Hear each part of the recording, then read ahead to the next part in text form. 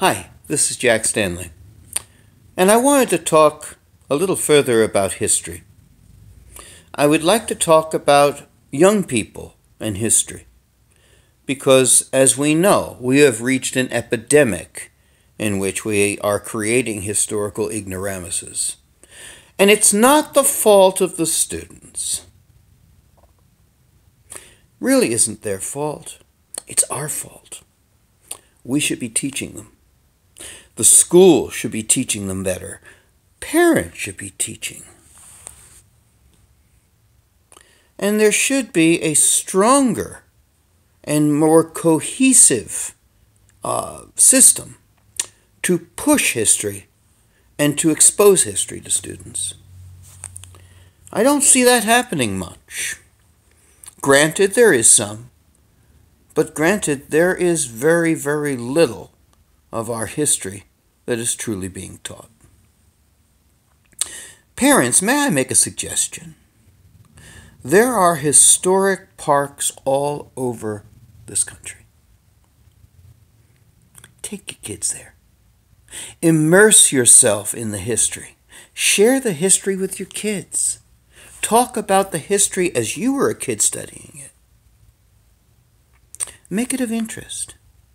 You know, history, granted, is not always a very easy subject to get involved in.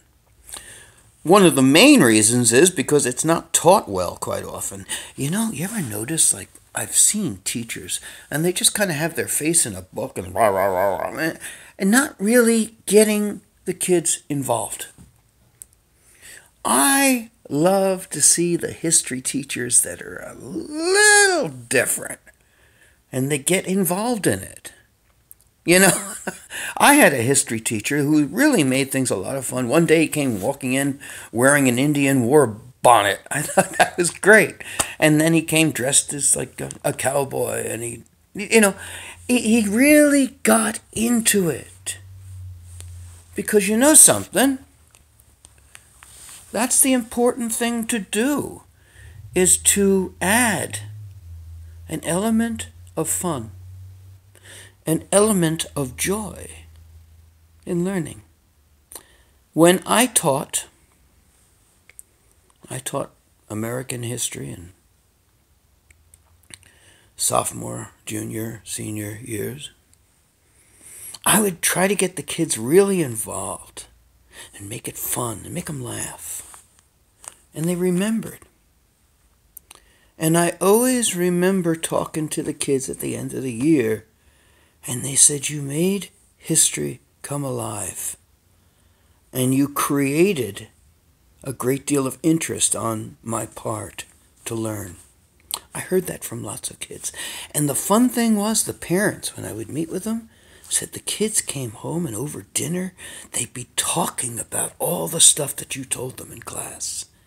And they said, "We wish we were in your class." And you know, it was a fun thing. I did get a chance one time to have a class of parents. And I did this at my own time and had a whole class. And I did a whole thing on the history of sound recording, actually. And then we also had little talks on various aspects of history. That was a fun thing. So I got to teach the parents and the students.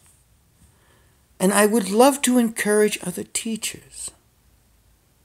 It's not easy. I understand it takes a lot more of your time. I understand that. I hate to say it. There's some people that want to come into work, teach, and then leave. Class would start where I taught at, I think at 8:30. And I would be there at 7:30. And I would meet with kids beforehand. And school would end, I don't know, 3:30, something like that. And I would stay often until like 5, sometimes a little later, and meet with kids and talk with them. And I feel that as a teacher, you have a sacred obligation. You have a strong commitment to inspiring another generation. The secret and the most important and noble aspect of teaching is this: that what you do, what you teach, and how you teach it will inspire a generation and a time that you will never live to see.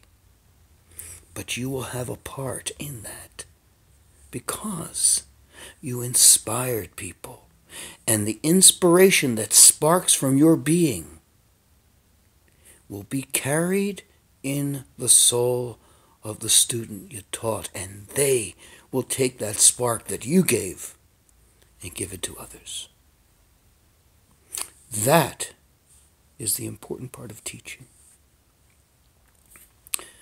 So I love to inspire people who teach. I love to inspire parents. I want to inspire kids. You know, I'm a little older now. I'm not that old.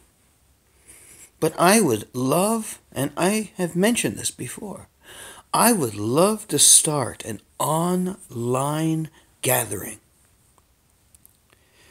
and have an open forum with students, with adults, and let us all get together at certain times. I need someone here who has the technical ability. I confess I am still in the Stone Age with technical ability.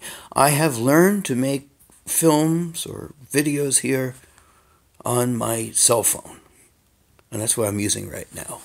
I don't know how to edit it, so I go from one end to the other, trying to not make a mistake, which is difficult, I'll tell you. But I do it, and I do mess up here and there, but I just go on. But I would love to find some people who have the technical ability to work with me. We don't make anything, it doesn't matter. We're inspiring, we're helping the future. And that's what life's about, is to look at what's going to be and trying to make it better than what we found it. And when it comes to history, I hate to say that has not been the case. What history was 50 years ago is not what it is now. We need to remedy this. We need to fix it. And so I want to help, but I need help to help. So if people have ideas, and I know there's a lot of people who are teachers, were teachers, that watch all this stuff. Maybe you have ideas. Anything will help. But most important, let's just remember this. We need to fix this historical illiteracy. I want to make this a campaign. I want to make this a drive, because we are talking about a dangerous situation, as I mentioned before. And if this situation is not remedied, the consequences are going to be beyond belief. So I thank you. Think about this. Ideas are really welcome. I'm one person thinking of these things. But what we need is a team of people. What we need is that thing, what was the Hillary Clinton's way? It takes a village. We need a village of people to work together, to inspire, to excite, and to share. Please let me know what you think. I welcome your answers. Thank you.